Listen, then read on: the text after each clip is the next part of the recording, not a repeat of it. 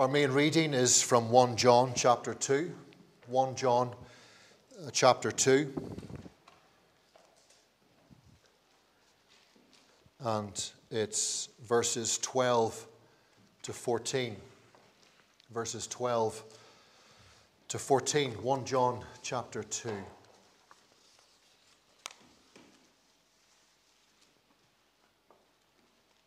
So 1 John chapter 2.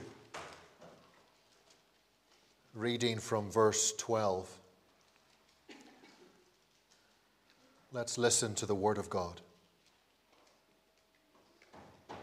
I write to you, dear children, because your sins have been forgiven on account of his name.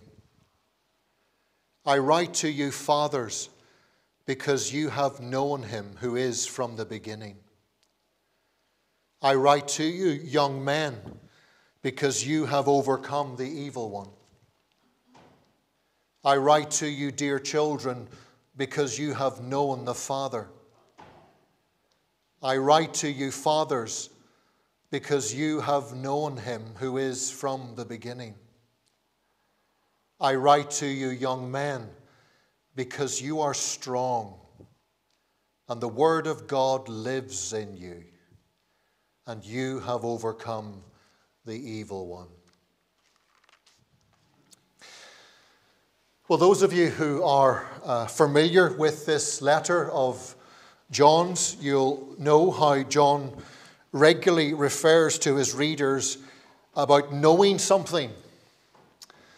For example, in chapter 2, verse 3, he says, "We know that we have come to know him if we obey his commands. The one who says, 'I know him,' but does not do what he commands is a liar, and the truth is not in him." 2 verses on, chapter 2, verse 5, "This is how we know we are in him. Whoever claims to live in him must walk as Jesus did." I think there are about 18 such statements in this first letter. We know statements. Statements that John gives to give certainty to believers that they know. Don't doubt these things. You know it, don't you? We know these things. He's reassuring them. He's giving them certainty. But they're also there to highlight those who would be listening to this letter read out, to highlight those who would profess faith and yet whose life characteristically doesn't fit the statement. In a sense, each of them, if there are 18, each of them is a test. Each of them is an examination of sorts to assess whether or not someone is truly a Christian. For example, whether or not they know the true Jesus Christ. The Jesus Christ that John and the other apostles knew of. That's how he opens this letter, verses 1 to 4 of chapter 1. Whether you know him or not. Here in these 3 verses, though, John is writing just sheer encouragement. Pure encouragement. He is writing to reassure his readers of their faith. He tells them 6 times he's writing to them. A bit of OCD there, I don't know. 6 times he tells them, I'm writing to you, I'm writing to you. But each time he tells them that, he has something really positive to say to them. Something true and encouraging for them to read. Either something true about them themselves or something that has truly happened to them. But John is being intentional in what he writes here.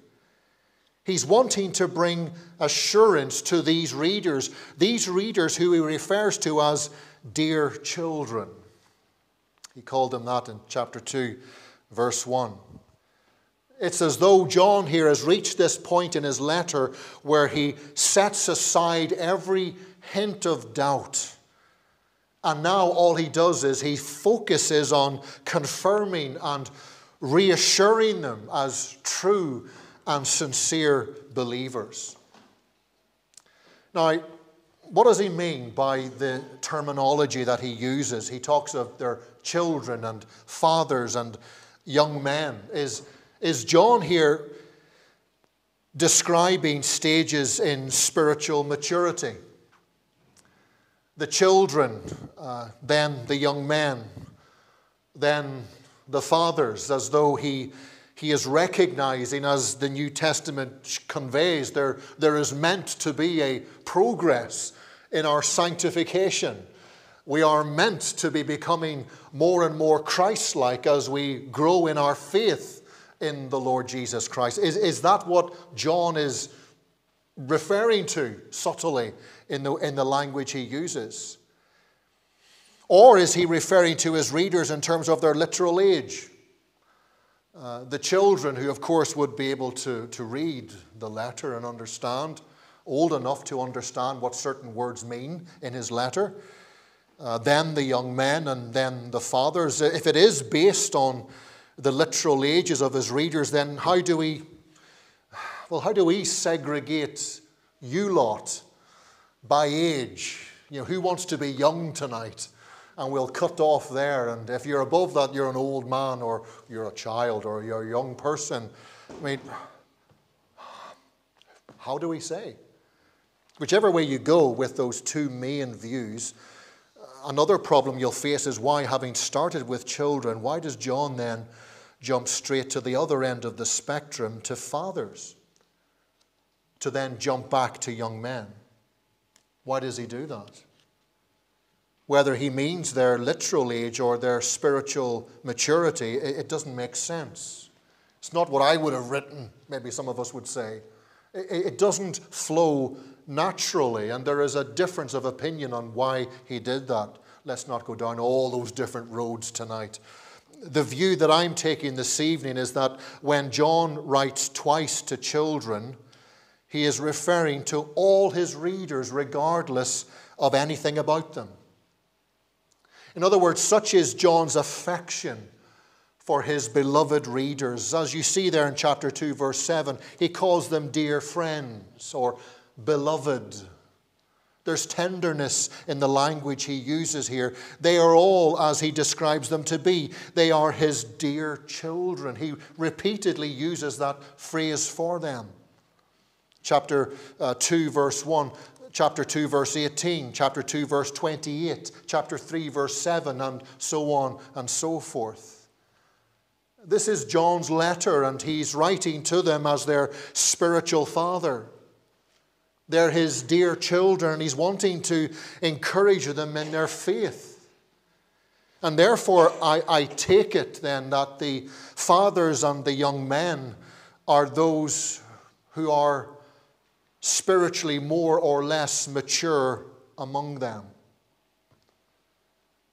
They are the spiritual fathers of the church. They are the spiritual young men of the church, which means we can apply this both to men and women. Jews would typically refer to everyone in the congregation as brothers, brethren, but it means brothers and sisters. That's what he means. So these are brothers and sisters within any congregation, and there will be some who are more mature in the faith than others. That's logical. That's natural. And therefore, as we look at these groups of believers tonight, there are certain qualities that we can dig out from how John describes them. First of all, what does John tell all of them as children? You see there he addresses them twice in verse 12 and then towards the end of verse 13. He says, I write to you, dear children, because your sins have been forgiven on account of his name. I write to you, dear children, because you have known the Father. There is an argument to say that the word because doesn't mean that the reason John is writing to them is because their sins are forgiven, as though that's the only reason. Rather, he's writing to tell them that their sins have been forgiven. that they know the Father. John is here wanting to affirm to them, or affirm them, in that their sins are forgiven. It's positive language here. This is reassuring language for them. In fact, the verb tenses are in the perfect tense. Their sins have been and they remain forgiven.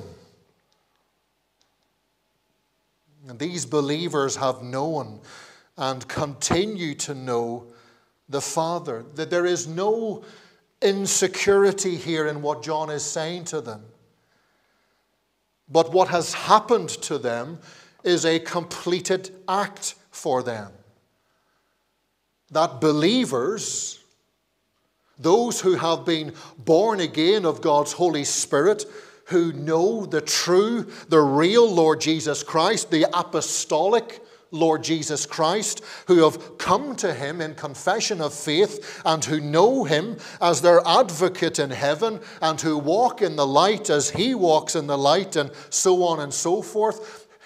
They know that his blood cleanses them of all their sin. It is they whose sins have been forgiven. This is who they are. This is how they are. Friends, this is who and how we all are, regardless of our maturity. All of us who have heard the gospel of Jesus Christ, and by the grace of God we have accepted the diagnosis of Scripture. We've accepted how this book is like a mirror to us, and as we have it held up before us, we see ourselves in it, we see our reflection, we see the sin in our lives, we accept what the Bible tells us, but we also believe what the Bible tells us, that there is a remedy for that sin in the person of Jesus Christ. And so we have rushed to him by faith. We have run to the cross of Jesus Christ, and we have taken him as our Savior. For all who have done that tonight, your sins are forgiven, John says. They are forgiven. Let me say it again. They are forgiven because of Jesus Christ.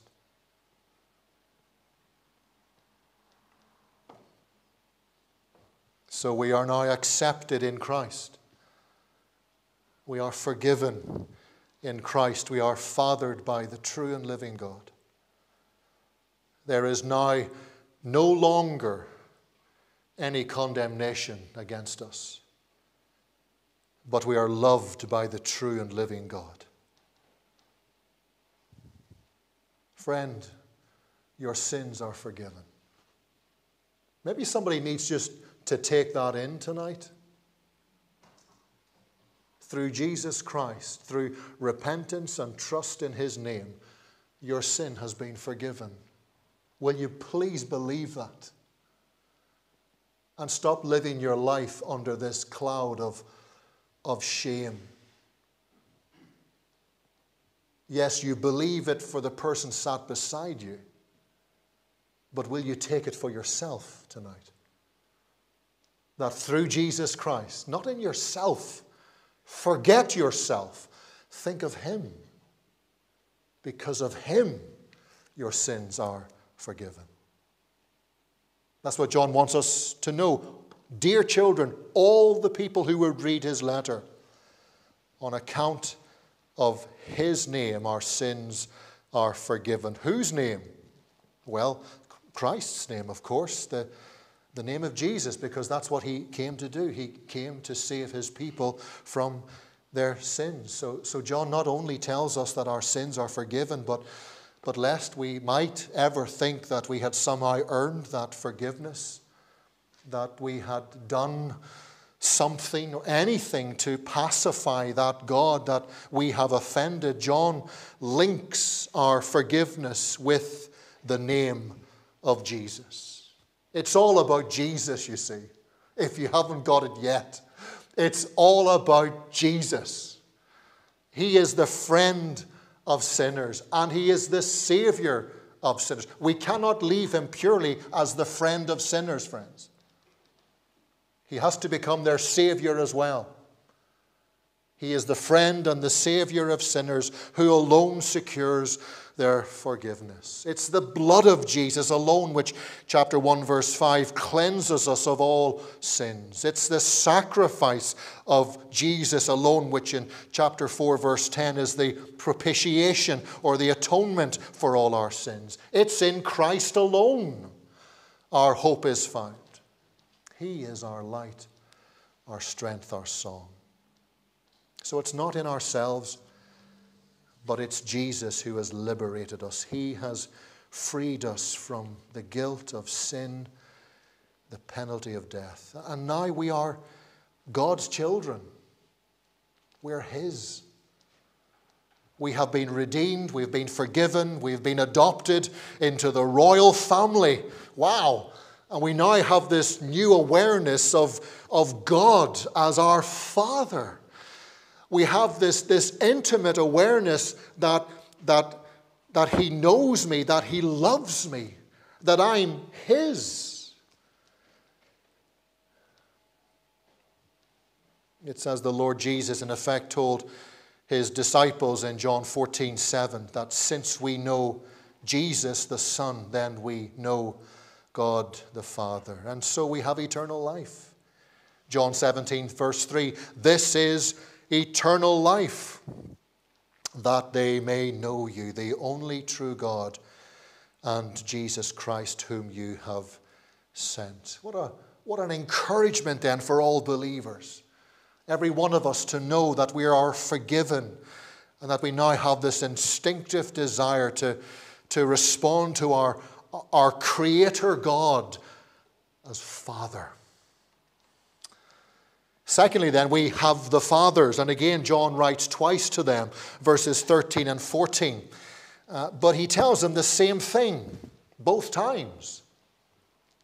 I write to you, fathers, because, or that you have known him who is from the beginning. That phrase, from the beginning, is something that John uses 8 times in this letter of his, this first letter. For example, the very first verse of the letter, chapter 1, verse 1, that which was from the beginning, which we have heard, which we have seen with our eyes, which we have looked at, and our hands have touched. This we proclaim concerning the word of life, Jesus Christ. Chapter 2, verse 7, dear friends, I am not writing you a new command, but an old one, which you have had since the beginning. It seems that sometimes John connects that phrase with the Lord Jesus and his eternal nature as God, equal with God. Sometimes, though, John uses it to relate to when the eternal Son appeared. He began his ministry and began to teach and preach and to give his commandments. John even uses it for the devil. Chapter 3, verse 8. He who does what is sinful is of the devil, because the devil has been sinning from the beginning. The reason the Son of God appeared was to destroy the devil's work.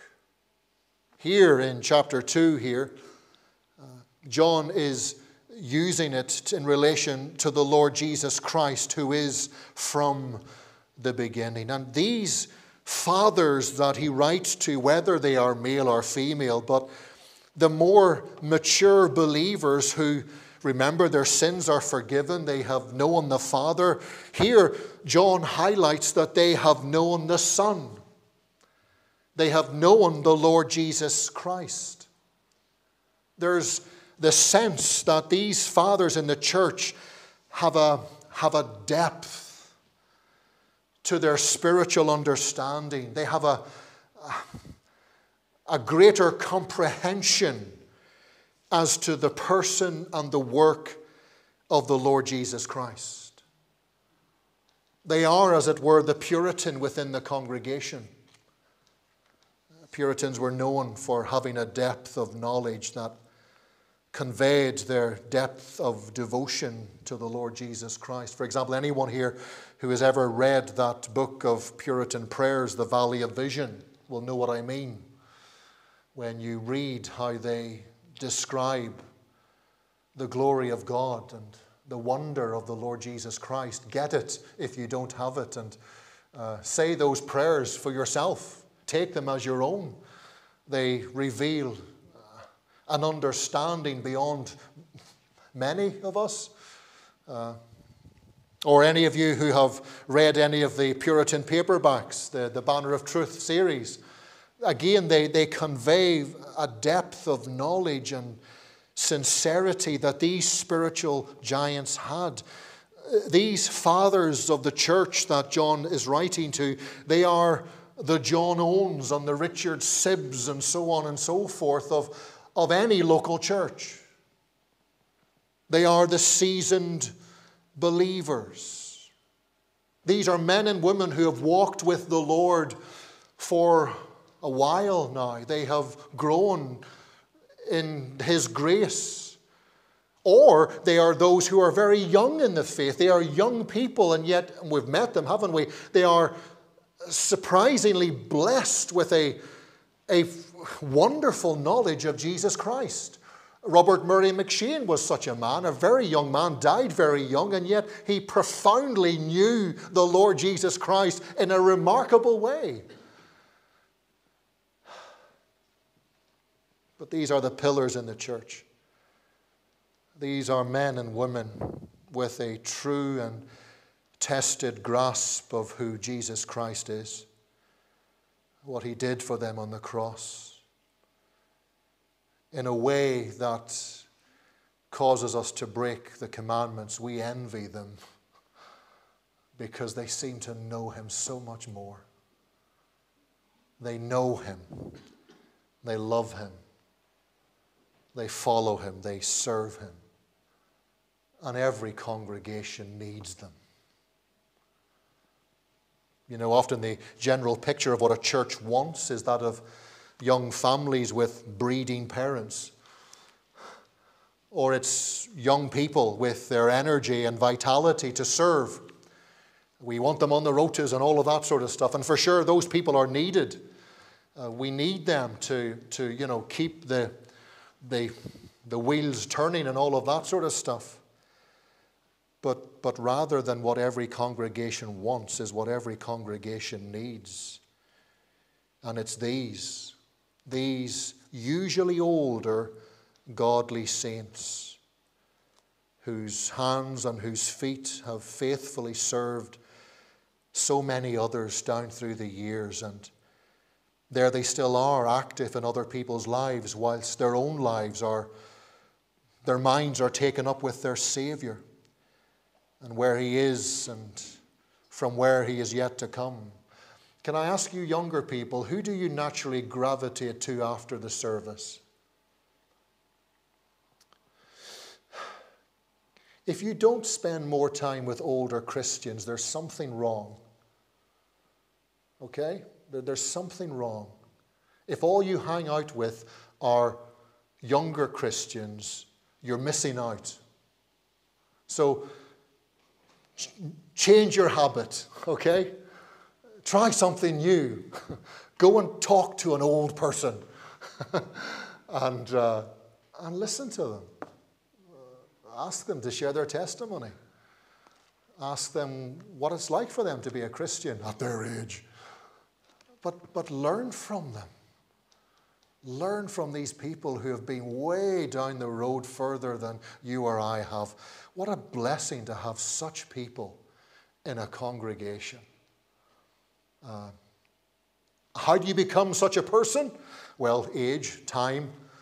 But there is a connection here with Scripture and prayer. That's why we read from Psalm 119 earlier. They love Scripture. They love to read what the lover of their soul has written for them. And so they will read it, they will study it, and then having listened to what He said to them, they then respond back to Him in prayer. So they pray. Scripture and prayer. It's those two boring things again, I'm sorry. Scripture and prayer. And if you do those things faithfully, humbly, reverently, you will grow. It's not a pill. This world is obsessed with overnight transformation. Take a pill and in 6 days you'll have lost 50 kilograms or something like that. The world wants it now. God's way is slow but sure.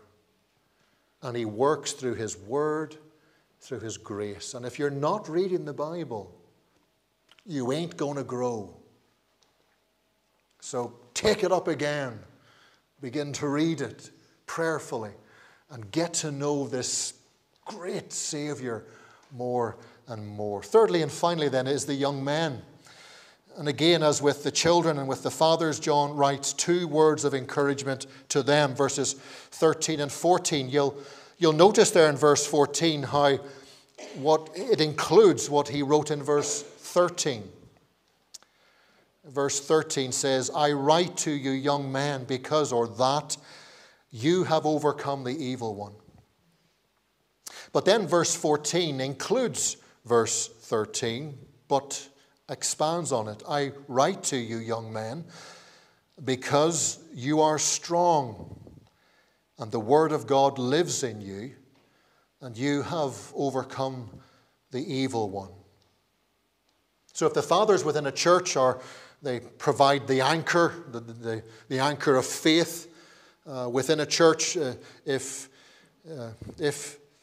to the others, the fathers are the mainly spiritually minded, the most experienced and so forth, then these young men, remember both male and female believers, these are typically, not always, but typically they are the younger ones in a congregation who have not traveled the road of faith as long as the fathers.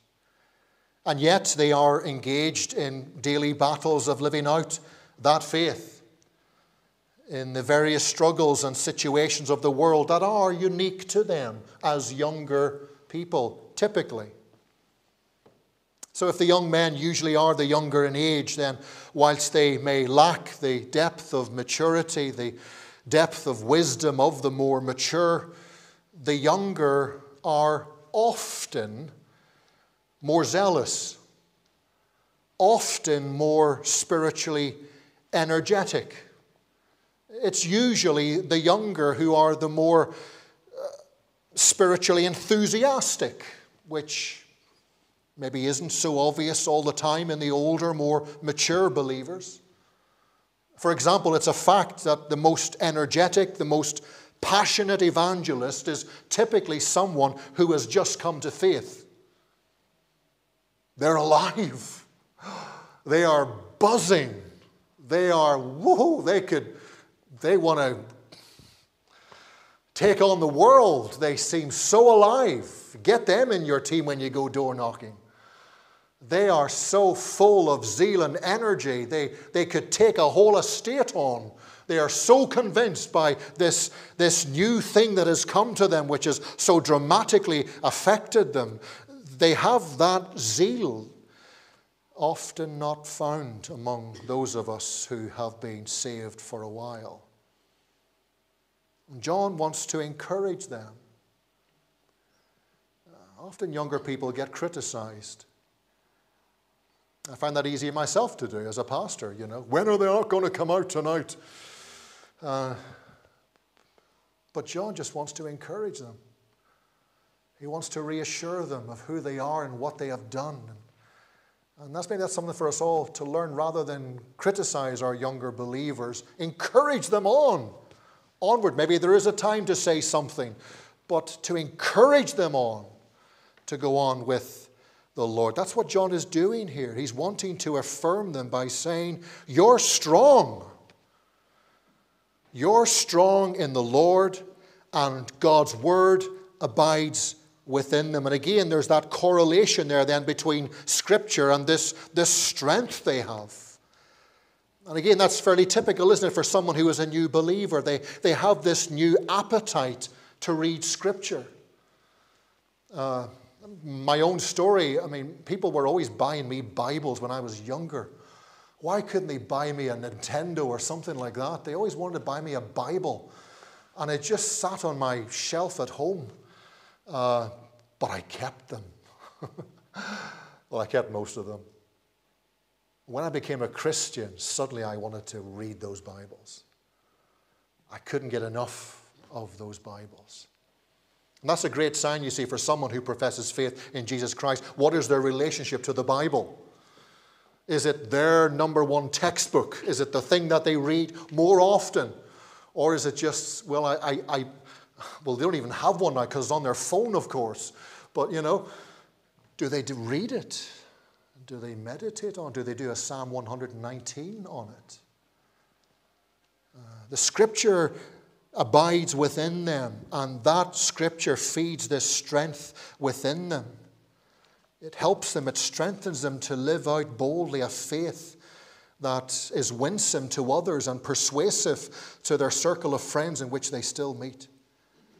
John tells these people, you have overcome the evil one. And again, that verb overcome, it's in that perfect tense. This is something that has happened and continues to be so.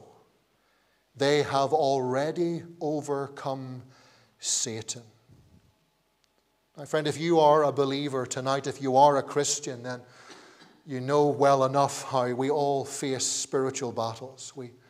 We struggle. We face the schemes of the devil as Paul describes them in Ephesians 6. These are realities that every believer will face in one way or another. But the Christian life is also meant to be a life lived as an accomplished fact. In that, in Jesus Christ, you have been forgiven. You are forgiven. And in Jesus Christ, you have already overcome the evil one. So, yes, he may come and poke and prod and try to lure you back, but he can never win in the end. Yes, he can cause us to trip up, he can cause us to stumble, and we know people who have tripped up and stumbled. We know that. But those of us, those who are truly born again, truly in Christ, they have already overcome.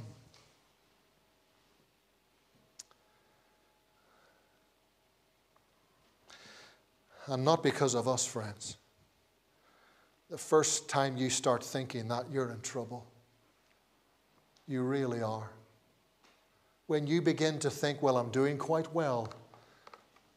I finally feel I'm mastering that problem I had. You're in trouble. Because the evil one comes and looks to trip you up again. It's in Jesus Christ. It's in faith in him, trusting in him, depending upon him that we have already overcome. Paul writes in Colossians 2 verse 13 as we come to the end, God made you alive with Christ and he forgave all our sins. There it is again, you see. He cancelled the record of the charges against us and took it away by nailing it to the cross. In this way, he disarmed the spiritual rulers and authorities. He shamed them publicly by his victory over them on the cross. At the very end of this letter, John will write that though the entire world is under the control of Satan, these believers, those who have been born again of God's Spirit, as these children are, they are protected in verse 18 of 1 John 5. The evil one cannot harm him. God has saved us. God has sealed us with his Spirit. And the one who was born of God, in other words, the Lord Jesus Christ himself, he keeps us safe. So how safe are we tonight? Let me finish with what the Lord Jesus Christ said in John 10. My sheep listen to my voice. I know them and they follow me. I give them eternal life and they shall never perish. No one can snatch them out of my hand. My Father who has given them to me is greater than all. No one can snatch them out of my Father's hand. I and the Father are one.